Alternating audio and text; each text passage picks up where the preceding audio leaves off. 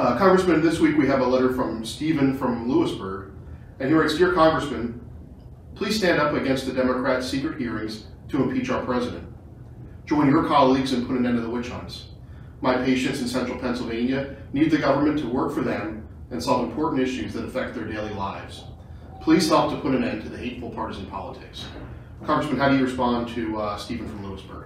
Well, first off, I'd like to thank Stephen for his reaching out to communicate what's important to him, which I believe are many of the things that are important to people across Pennsylvania's 12th Congressional District. We have the USMCA agreement. We have prescription drug pricing legislation that's bipartisan before the House. We have health care issues to address. We have the continuing resolution to address. We have the National Defense Authorization Act to address. Yet, it seems like there's a group of Democrats here in Washington that want to push a narrative to undo the 2016 election.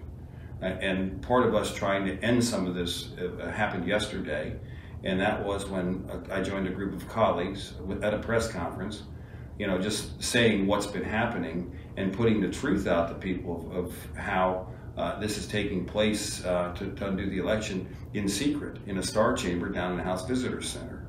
So we had our press conference.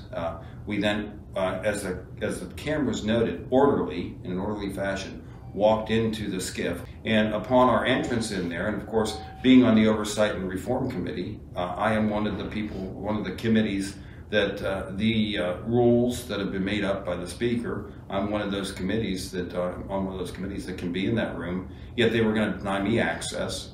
Eventually, they let us in. And when we orderly sat down in a room, Chairman Schiff and his witness left the room. He took the witness out of the room. So I don't know what Chairman Schiff didn't want us to hear. And keep in mind that 3/4 of the members, or 75% of the members of Congress, are not privy to information that's being heard by the majority party's staffers. And quite frankly, the highlight, I think if we highlight and get these hearings out and open and expose what is happening, that will bring an end to this charade that they're calling an impeachment inquiry.